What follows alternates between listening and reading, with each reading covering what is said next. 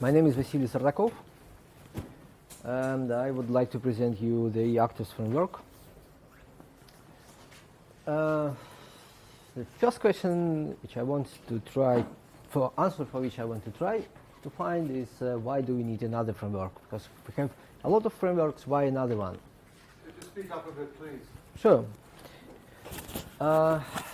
So, just for recap, Intel SGX offers new system components, so-called enclaves. Enclaves are part of user space applications, and they are isolated from, and the code and data of enclaves are isolated from that of other enclaves. So an enclave can, let's say, code from enclave can access data located in ring 4 inside the application, but cannot access data and code inside another enclave. And enclaves are protected from attacks based on physical access by the use of encryption of physical memory, removes the operating system and the hypervisor from the trusted computing base, and offer very interesting features like local remote attestation and data sealing and more. Intel offers Intel SGX SDKs. This SDK provides you necessary primitives to program enclaves, and they do this in a very straightforward and easy way. So you can create a function and decorate it in a special way, then compile this function together with the Intel SGX SDK, and SDK generates a binary or multiple binaries of enclaves and glue code which allows to start or deploy enclaves. And this is a very intuitive use, so it's just an RPC-like manner of programming of enclaves. However, there is a problem. To enter into enclave, you need to perform something called OCall. So there are mechanisms for switching between untrusted and trusted execution environments, and thus transitions are very, very slow. Compared to ordinary system calls, switching between trusted and untrusted 50 times slower, and more than 50 times slower. It's only for the beginning. And you will need to leave your enclave very, very soon, because inside enclave you cannot directly interact with the kernel. So if you want to interact with the kernel or use a function which is not located inside an enclave, you need to leave this enclave. Again, 50 times slower. For example, you have two threads. Those two threads need to pass a critical section. They need to use mutexes. Mutexes require the involvement of the kernel. Both threads need to leave the enclave. We have more than 200 times slower synchronization mechanism compared to ordinary mutexes. So it's very, very slow. As a response for this issue, researchers provided several frameworks. Frameworks like Heavens, Con, Graphene SGX, SGX LKL, Panoply, and maybe some other.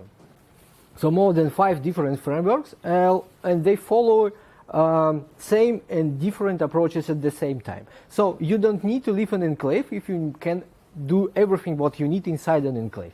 So for example, you can emulate some unavailable system calls inside an enclave, and therefore you don't need to leave the enclave. And various projects abstract different layers of the software stack. So someone abstracts the libstib interface. Another project abstracts let's say the kernel interface. But conceptually, those frameworks have problem. It's a monolithical design with a very huge trusted computing base. So, and this is a kind of irony. You wanted to remove the complicated kernel from the trusted computing base, but to run your legacy application, you anyway put parts of the kernel inside this trusted environment. So, large TCV is the problem. However, there is another way, and a single host or a single process can host multiple enclaves, and this is a very interesting feature of SGX enclaves. Inside the one memory insulated environment, you can put multiple, you can put multiple enclaves. So your program can consist of multiple mutually distrusted components located inside different enclaves. What application can be? For example, you have a message server like XMPP server, and you want to make group chats. You can put one group chat inside one enclave, another group chat, another enclave, so they will be protected. And in the case of intrusion, this data will be protected, obviously. And at the same time, since it's the one single service, clients should have a mechanism to interact through enclaves. Another example was considered by people from Microsoft. Thank you, very nice example. Multi-party computation. When you have multiple mutually distrusted binaries, but those binaries which belong to different owners should perform mathematical function or find a consensus or make a decision together without exposing of internal values. In a simple case, you have several isolated parties. Each party is located inside an enclave. For example, this enclave has a secret value inside, and three parties should perform a mathematical sum without exposing of open values. So for that, again, you need to have multiple enclaves. You need to have a mechanism for interaction between them. And at the same time, it should be one unique application, but not a distributed set of isolated or distributed set of different applications. And to implement such applications, you need to have a programming framework, and you need to have necessary system support. And I think the right way is to do this by the applying of the conception of actors, because actors conceptually are not blocking entities, and they follow the conception of no sharing. So you don't need to involve synchronization primitives. So you don't need to leave an enclave. You don't need to develop mechanism for synchronization within the enclave. So it's very easy. So they don't use logs. And conceptually, they're very lightweight, so it's very nice from the point of view of another problem related to SGX enclaves. It's an EPC problem, so there is a problem of paging if the size of all enclaves reaches, let's say, near 92 megabytes. So, actors. And of course, there are many actor-based systems, and the problem that they're very heavy. It's very complicated. Well, it's not very complicated to port, let's say, Erlang VM into SGX. The question is, what overhead will you have if you port this? So we can use, but with very high overhead, Erlang, Java, and conceptually, those frameworks are not tailored for trusted execution environment. So yes, you can run it, but they are not. They don't use features of enclaves. And that's the reason why I decided that we need another framework, and I will present it today. So it's EActors is an actor-based framework, as many other actor-based frameworks. To describe it, I will answer three questions: what an actor is, what is an actor, how does actor communicate, and what system support the framework provides. This figure shows a general view of the actor of an application written in this framework. So there are several enclaves, 1 and 2, and there are actors. They are called EActor it's a notion of an actor in this framework. So there are 4 actors, and 2 actors are located inside one enclave, 2 other actors located in another enclave, and there are workers. Workers technically are p-threads, physical threads, that provide execution context for actors. So actors itself are passive entities, and they can act only if they have execution context. And there are bindings between actors and enclaves. For example, you see 2 actors inside this enclave, 2 actors inside this enclave. Workers to CPUs, it's a CPU affinity. You can say that this thread will be attached to this CPU. That can be very useful from the point of view of performance and optimization. And actors to workers. As I said, workers provide execution context. To create this application, you need to have the framework, the source code of your actors, and the XML file that describes the deployment scenario itself. So the number one aim of the framework is to provide the very simple tools which help you to build a very flexible application. Today, for example, you want to put all actors inside one enclave. Tomorrow, let's say you want to have 5 different enclaves, and the switching between actors, between enclaves, should be very, very easy from the point point of view of the developer. And deployment scenarios are encoded in or are stored inside an XML, while you don't need to fix the source code of your application if you want to change the deployment. The framework itself generates binaries of enclaves. So, for example, if you have 5 enclaves, the framework will generate you 5 different enclaves, and each enclave will have only used inside this enclave source code of actors. So they're very lightweight without unnecessary code inside. And this is a very simple application. So there is a constructor for an actor. So this constructor usually initializes communication interface between other actors, and the actors. This is the body function of the actor. So by definition, an actor can interact with other actors only by messages. So actually, what's going on? We receive or send message, and we react. This actor reacts if this actor receives a message pong from another actor. Question number 1: how does actor can interact with each other? And they use nodes. It's an abstraction which describes. It's a fundamental abstraction for messaging. So it's a part of memory, and this part of memory can be trusted, located inside an enclave, or can be untrusted, located outside an enclave. It consists of 2 components. There is a header and there is a payload. So there is payload, is memory for data, and there is a header. Header is used to enqueue multiple nodes into queues. And all nodes are located at the start, so it's part of the framework. The framework provides API to deal with those queues, so very obvious. Double linked list with LI4 and FI for interfaces. Synchronization of nodes are protected by the use of hardware local lesion. It's a very, very high performance synchronization mechanism without any side effects. Without any side effects. This primitive can be used by multi-producers and multi-consumers. So you just have a queue, you have set of actors that can write to this queue and set of actors that read from this queue. Let's consider an example. We have 2 actors, ping and pong, and they're located inside different enclave. To send a message from enclave 1 to enclave 2, the first actor should have access to pool of empty messages and to mbox abstraction. So firstly, ping needs to dequeue an empty node from the pool, and after that, the first actor will get exclusive access to this node. No one else can read and write it, and even access or refer somehow. Then enclave actor can write data inside this enclave, inside this node.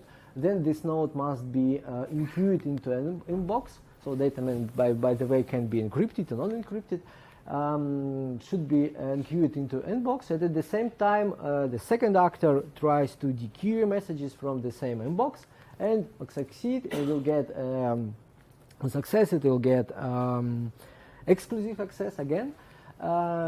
Safely read data inside that enclave, decrypt it if it's necessary, and then it needs to return used node back to the pool.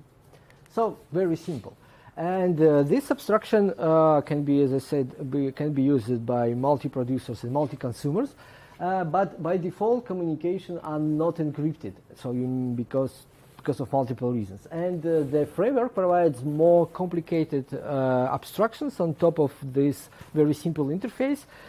Those abstractions are called carcos and connectors, and they provide encrypted, can be encrypted and non-encrypted with absolutely the same interface. So, for example, today you have 2 actors. You place those 2 actors inside an enclave, and obviously you don't need to use encryption, because those actors are protected by SGX itself, so therefore you don't need to spend time to encrypt it. But tomorrow, let's say you want to create 2 independent enclaves, put 2 different actors into different enclaves, and obviously you need to have a mechanism for which will encrypt your messages. And cargo C connectors offer this abstraction. So with the same source code, just by switching one or two source line of code, you can turn your non-encrypted messages into encrypted messages. However, of course, it's not for free. So this interface can be used only by single producer, single consumer, peer-to-peer form. But the framework offers mechanisms for remote, for local attestation during the key exchange procedure. So if you have, let's say, 5 enclaves with 5 different actors, and those actors have 4, let's say, independent communication channels, the framework will generate necessary glue, necessary checksums, which will help you to establish encrypted connections by the use of local attestation. What else? The framework offers several system components because you cannot use, well, you shouldn't use equals inside an enclave, and therefore you need to use messages to get access to system components that are unavailable inside the enclave. For that, the framework offers system actors. They are untrusted, they're working outside enclaves, and they interact with all other actors by the messages because it's an actor-based framework. So, for example, and those actors implement mechanisms, so that can be a system call for read, for write, for pipe, for interaction with pipe, read, write to the file system if you want. So it's just mechanism. And you, for example, if you want to open a file, you need to send a message. This actor will perform this mechanism. It will open the file and send back file descriptor. So the same system actor can be simultaneously used by multiple other actors because it doesn't store, it doesn't have a state. Another thing, so now we can have access to any hardware from our enclaves with the same interface. But anyway, sometimes you need to have a mechanism to store data inside an enclave without share the state. It sounds a bit strange. I will explain. So. Conceptually, actors cannot have state and cannot have access to shared entity. But at the same time, instead of saying, for example, you have one message and you need to send this message to, let's say, 5 or 10 actors, and since this message is absolutely the same, sending 5 or 10 sequential messages is inefficient. So in actors-based framework, there is a conception of object store, which is not a store as a shared entity. So you may consider object store as a set of queues, a set of persistent queues, where you put data into this queue, but this data can be accessed by or written by multiple actors without any problems. So the framework offers the EActors object store. Technically it's an atomic key-value store. It can be private, it can be public, so it's not an active entity, it's a set of APIs. A set of APIs that can be invoked by actors. So any piece of memory, if it has a necessary size, can be turned into object store, and actors who has access to it can read and write to this store. Also, this store can be persistent. For example, you can map a file into untrusted memory and turn this mapped memory into an object store. So it will have persistence on demand. That's all regarding the design. The question which I want to show you the answer later is to show you how fast is the communication primitives, because the original motivation was we want to omit the use of equals and ocals, and for that we use asynchronous messages. How fast are they? For that, let's consider two actors located inside different enclaves, And in this case, they use eCalls to leave an enclave, to send the message to another one, and messages used by, and boxes used by two different actors written on top of the framework.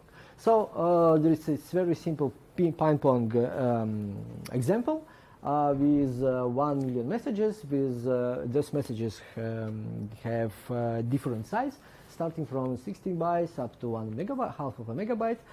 2 threads, so there is thread 1, there is thread 2, everything is honest. Again, different threads, just the same actors, just different synchronization mechanism. This is the performance of the SDK. As you can see, there is a pike, which is near 32K. It's exactly size of the first line cache. Because when you transfer message from untrusted area to trusted by the use of O-calls, there is a marshalling mechanism which copies data from one memory to another. And obviously, if this memory fits into the L1 cache, this works very, very fast. So this is the end of the cache, and it has, let's say, steady layer after 128K. And this is the performance for EActors. So much, much faster. Very fast.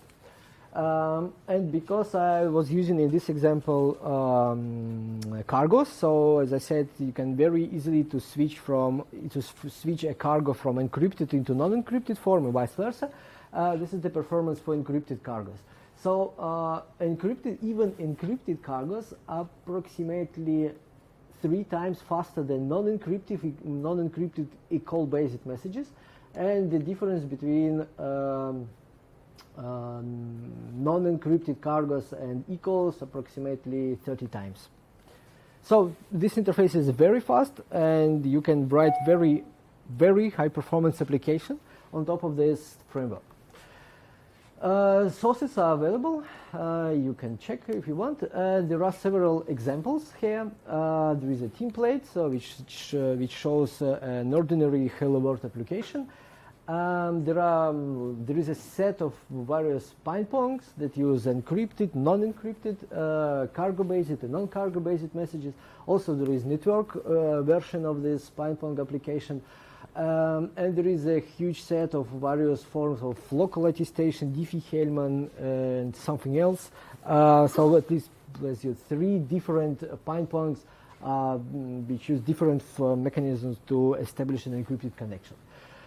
Also, there is an example for secure multi-party computation. It's a secure SUM, or SUM, the EActors object store, and there is an HTTP web server which provides SSL connection.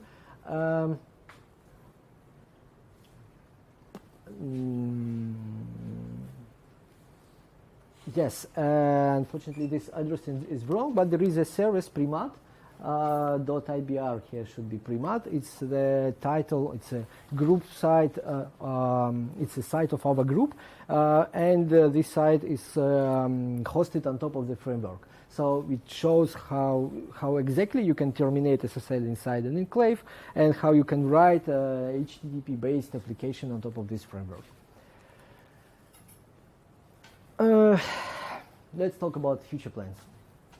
Because this project was a kind of a research project, it's written in C, very safe language, obviously, you may ask a lot of questions about the applicability of this framework in general. And one of the primary problem is how to make the programming language and environment more, let's say, more safe. So currently I'm working on the hardening of the framework. Here will be instrumentation mechanism provided by LLVM, which will limit of memory that can be accessed by different actors. So at the end, this mechanism will help solve problems related to uncontrolled access to memory by the C language. Mechanisms for partitioning, because the framework provides mechanism for easy deployment, and obviously it will be nice to have a mechanism to self deployment or self-partitioning of actors, because actors are independent, that they can be splitted without or partitioned without any dependencies and problems. So this is another direction of the work. Of course, multi-enclave applications. So the framework was developed to give a tool to build such multi-enclave applications. The HTTP server will be improved. It will support multiple domains, and there are some additional ideas related to IoT. And currently, the framework relies on the Intel SGX SDK, which is not very good from performance, from security point of view. So probably we will try to remove this legacy. So. Thank you very much. Questions? Yes, please. So you compared yourself against the SGX SDK, but the SGX SDK also nowadays supports switchless yes. calls, and they are more performance than doing roll call all the time, right? So how does that compare against this? I cannot give you numbers, but conceptually, all the synchronous queues are synchronous called by SGX SDK. This interface, they absolutely, I mean, conceptually is the same. You have two threads, one thread inside the enclave, one thread outside the enclave, and there is shared memory which is used to enqueue and dequeue data. So it will be the primitive as a primitive. It's near the same as implementation. Well, I cannot compare with switchless calls, but there is no many things that you can apply. So you can use atomic instructions, you can use hardware localization, and you can use nothing else. So maybe two approaches and spin locks. So 3 different approaches. So they near the same performance. Actually, I mean, they scale differently, but conceptually the same. So you can assume that switchless calls has near the same performance. Yes, please. Hi, I work on a project called EActors, which is also using these, but I'm interested in some of the differences in what you're doing. This doesn't have anything, you don't do anything regarding attestation of the key, right? You leave that entirely to the application, because that's one of the hard bits, is making sure that you're talking to the actual genuine hardware and not something that's being emulated. And so in the usual model, one application needs to test before it's loaded. In this case, because you have multiple actors, how do you envision that? Is there something that, each separate actor is going to do attestation on their own? Is there an attestation for the overall block of them? So the question is how local attestation works. I will paraphrase this if you don't mind. So the framework provides primitives to create encrypted channels by the use of local attestation. And during the compiling phase, the environment generates signatures, so a mirror enclave, if you know what is it, signatures of each enclave. And you need to have, let's say, the root of trust. So one enclave that includes all mirror enclaves signatures inside. So it's a sequential process. There is a root of trust. There is the first enclave. This enclave has a set of all or maybe subset of enclaves or communication channels, and then you establish 1, 2, 3, 4, 5, let's say, and sequentially they perform local attestation. So of course it's cannot be very general approach. So currently it's tailored for sequential initialization of enclaves and sequential generation of encrypted channels. But this environment significantly reduces the complexity of this procedure. So if you can map your application to this design, so like you can sequentially establish connections between several enclaves, yes, you can apply this framework immediately, and the framework will generate necessary paths. Otherwise, you will need to create, let's say, a zygote or something very initial, very root of trust, and this root of trust will establish connections between different enclaves. So this will require you to modify the framework. Yes, please. Just to set the word identification. So what about the namespace problems? How do these guys actually know about each other? And that's related to the question of object store, which always was a bit of a problem in parallel architectures with virtual machines and so on. Somewhere you have a repository, and this has to be managed, and it tends to become a big mess because someone has to look after this. So do you solve all these problems by being stateless? How do you get rid of the messages once you deploy with these 5 entities to your consumers? Very, very good question. The question is, what about namespace inside the network, inside the framework, to distinguish different actors?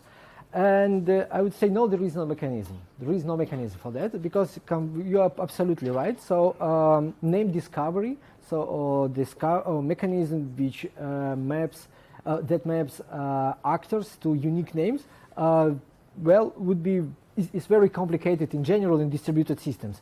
So in the framework, there is a mechanism for naming and identification of actors at the source code level. So a tool that generates binaries knows something about source code of actors and their names, but there is no independent mechanism for name discovery. Your question? I had a very small technical question. So you had a graph where you showed the L1 cache, right? I assume this is on more recent Intel processors where you do not fit the L1 cache on enclave entry? I wouldn't say that it's a very recent. So this diagram, let's say, 2 years old. Because, yeah, so then it's either old, or because now we're in a situation where on current Intel processors, due to the microcode updates, you need to flush the L1 cache. So your entry and exit events become even more expensive, basically. I would say that each micro code update cuts performance. Very, very significant, I would say. So this is the problem of updates. So maybe as a, let's say, high-level opinion question, do you think it was maybe a wrong design decision to have an initial SDK where entry and exits are basically modeled as operating system level system calls, and you see that operating systems, both in software and hardware, have been highly optimized for fast system call, entry, exit, and with enclaves you see exactly the inverse. Every time we learn more about this, it becomes more expensive to enter enclaves. The question is, is this the right way to use messages instead of e-calls? At the beginning, I did not consider. So at some moment, for some applications, I thought that the use of e-calls is okay, but now I don't think so. So I still believe that, and I see this in numbers, that asynchronous interface is much better. However, it has significant drawback because you cannot stop a thread inside the enclave, and this thread anyway will need to leave the enclave at some moment. So, and which means that anyway, at some moment, for some reason, or due to the reasons of scalability, any of my thread will leave the enclave. So in some form, calls still exist, but the programming model doesn't rely on this. That's the important. This is important. Yes, please. Time for another question? Please. Okay. Well, first of all, personal opinions stick to the message model, so asynchronous is king.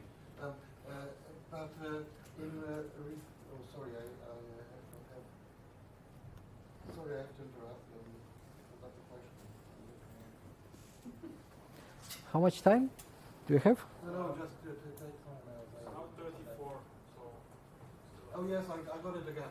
Yes, please. So, well, these problems of multi-party computation are typically solved by using multiple physical entities that people really distrust each other. So everyone has his own machine or virtual machine, and then got message party back and forth. So what you're suggesting is actually bring all to one single CPU, and therefore get more efficiency because stuff is running more locally. Now this bears the question, if we have these distributed models right now, can you map them to your local thing? So assume this stuff is already running and people agree, okay, we want to do this 10 times more efficient. We run it on a single CPU, but we need some kind of translation process to now get this distributed things onto a single machine. Any ideas about this? First of all, yes, distributed problems of distributed computing are applied for this design absolutely, without any exempts, let's say. I also consider this form of secure multi-party computation is a mechanism to improve performance, exactly. So instead of, let's say, 5 different separate machines, like servers located in different countries, let's say, you have a platform where you upload your binaries, and they represent your original server, and in this local place they can compute much faster and then go back, let's say that. So that's the design in the background. But of course the problems related to consensus, very funny BFT, Raft, and other stuff can be applied and should be, of course. We don't solve this, and we cannot solve this, I think. Well, it would be interesting if you just press a button and your distributed instance ends up on your CPU in an enclave, and then these 5 guys do the computation locally on a CPU. So that the translation from a distributed case that already exists to one that is then mapped locally to a machine. I believe there's a bit of a framework involved there, but that would be the idea. So I see the application. Okay, thank you. Yes. So you mentioned before, like, you can't stop an enclave, and then at some point maybe you have to all call out, so that's not great. When you schedule your actor, do you try to minimize that? So can you schedule in a way that you can keep a small number of cores busy all the time, and then they never have to all call out because there's always something, another actor to be scheduled on that core, you know? Firstly, you can provide some mechanisms for, so the mechanism for setting affinity was exactly for this. So when you want to collocate your code and data within the same core, and if you want to, and if you need a mechanism for scheduling, this mechanism also can be implemented at the assignment level, not inside in the source code. However, it's not the primary approach to solve this problem. I mean, the problem when you need to leave an enclave. The best way I found, it's not a part of the framework, but you need to have, let's say, at some moment when you cannot get a message, you need to leave an enclave manually. But you do this for not random, but let's say statistically identified interval of time. There is nothing better. Oh, I don't know. Thank you.